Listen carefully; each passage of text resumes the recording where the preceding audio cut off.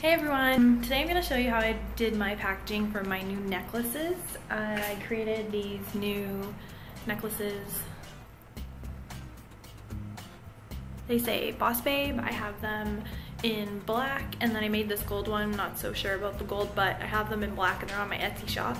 And I wanted to put them in really cool boxes because I didn't want to just go and grab a regular jewelry box from Michael's or box supplier. I wanted to do something a little bit more interesting and still cost effective, still environmentally friendly. So what I did was I bought some recycled cardstock and made little matchbox out of them and then stamped an image on the top. So I'm going to show you how to do that. I don't have any more of the recycled paper, so I'm just going to use some of my cardstock paper that I used for drawing. And then I'm going to show you the illustration that I'm going to stamp on top. To make this, I'm using a Cricut. So if you don't have a Cricut, you can still make it. You just have to cut it out with an exacto knife by hand. And I'm going to leave the template for the matchbox in the description below so you can download it and do it yourself. So this is what it looks like. You have a little hole here to show the necklace, and then you can just pull it out, and then the necklace goes here. It's actually upside down. So I made the little slits here so that the necklace can fit there and just hang, and then a little pull tab here to pull this out because it fits pretty tightly. And then you can just slide this back in, and you can see the illustration on the front. It says badass necklace with a little arrow pointing in there, and then on the bottom it says made in Canada. And I still have another stamp coming just to put my website or Instagram here, so there's some branding on it. So let me show you what you need to do to make this for yourself. Okay, so I'm in the Cricut design space now, and you can see I have the Matchbox project here, so I'm just gonna go into my projects. And I guess that is the right one. So I have these two, which is the inside and the outside, and then I have this inner part for the part that the necklace attaches to, and I also have written on there kicking butt and taking names, so I'm going to do that as well with the Cricut.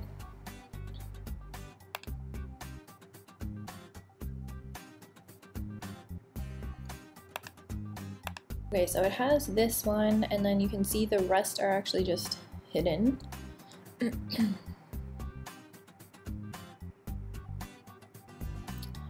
So I have these three. So I'm going to cut, print, and score with the Cricut. All these dotted lines are the scoring lines, and then the black lines are the cut lines, and then this text is what's going to get printed with the markers.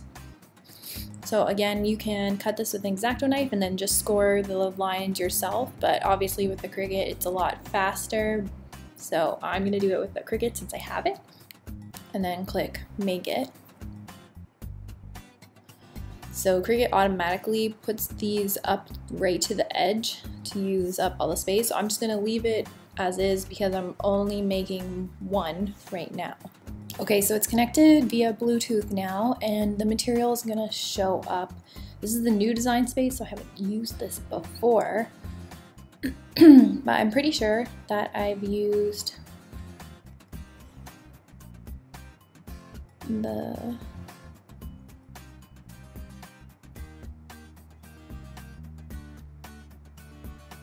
I used the heavy watercolor paper just to make sure it cuts nicely and scores. And then hit done. Okay, so I need the score tip and the fine point blade right now. So now I'm going to press go.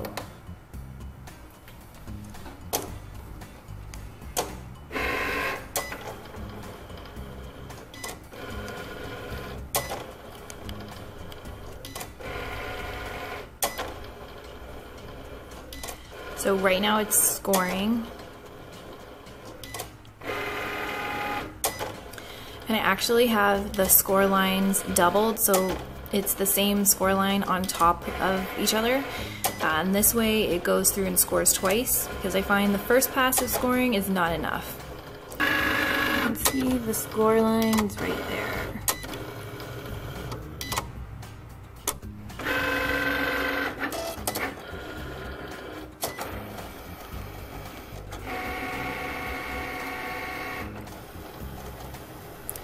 And now it is cutting the black lines out. Okay, so I made a mistake and forgot to label the right part with the marker, and it is cutting out the words right now. So I think I'm just gonna let it continue so I can finish this third one. Oops. Okay, so I kind of messed up that one because I forgot to do something, so. Okay, so in this piece right here, I have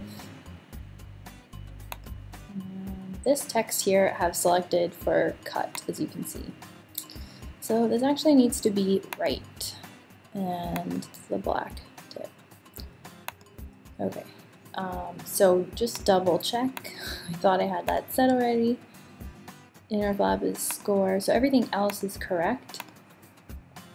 But I'm gonna hide the other two because I've already finished those. So I'm gonna just redo this guy right here so I can write it.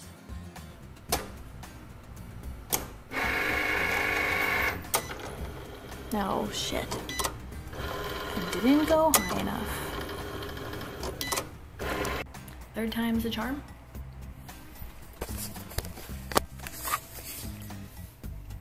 Fingers crossed.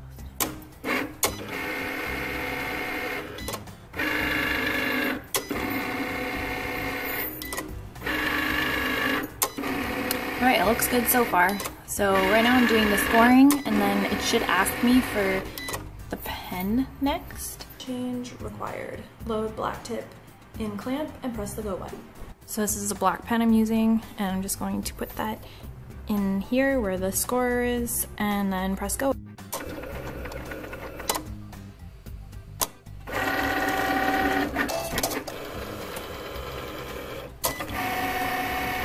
now it's doing the final cut.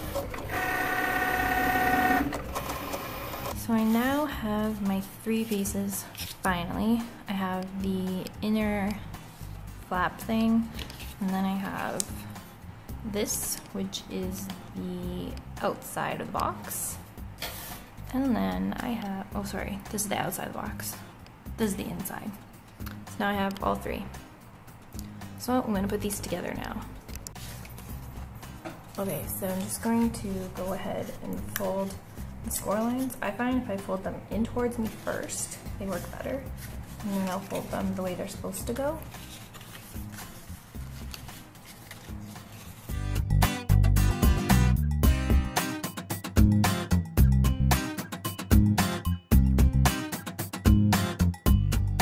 Is that these flaps will go here, this flap will go here, and then these will fold down like that. So, I'm gonna glue these ones first.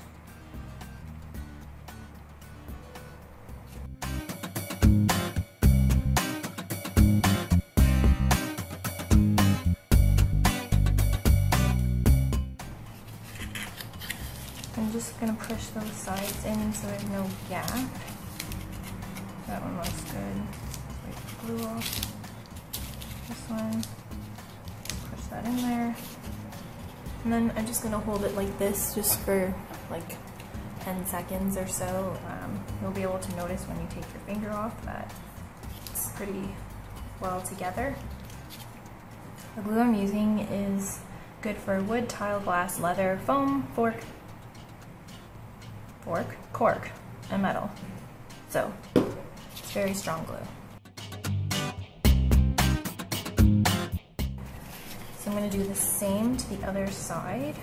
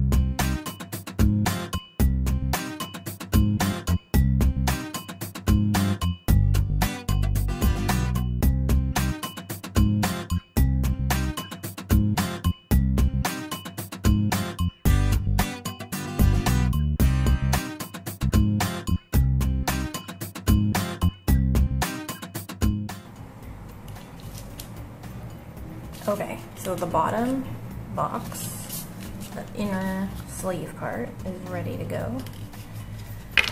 So the top part will look like this, and to get this on, I actually have a stamp.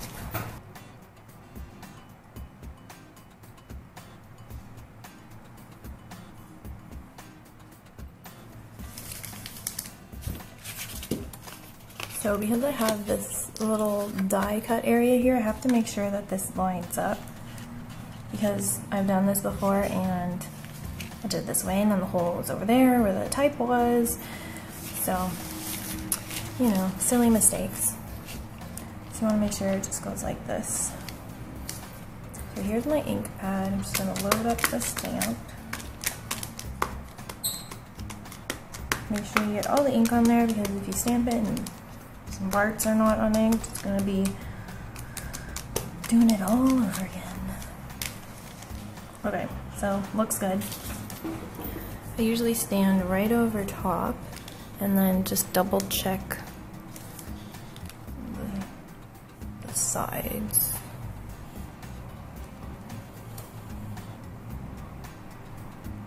And then plop it on.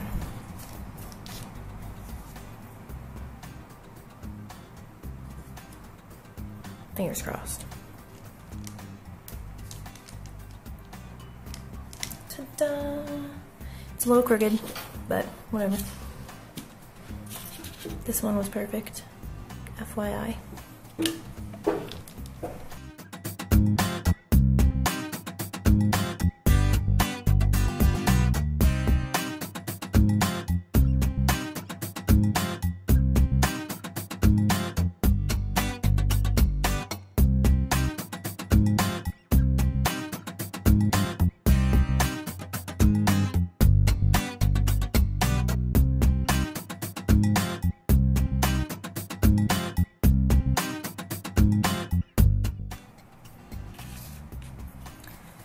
And now I already folded these guys. Here we go. So this is actually using the Cricut pen. Looks pretty good. You have to be a little bit particular about the fonts you use, because it only does outlines. It won't fill in unless you fill it in with like a really fine pattern. So what I did is I took a very skinny, light font, and then I made it outlines in Illustrator and then put a stroke on those outlines so that it became thick enough that the strokes almost met each other. That way when the pen went around and did the outline, it got so close together that it actually looks like it's filled. So this is where the necklace is going to lay, and then this little tab you can just flip out. It's just a little pull tab for you in case this inner part gets stuck. So I have my necklace. I'm just going to put it in here.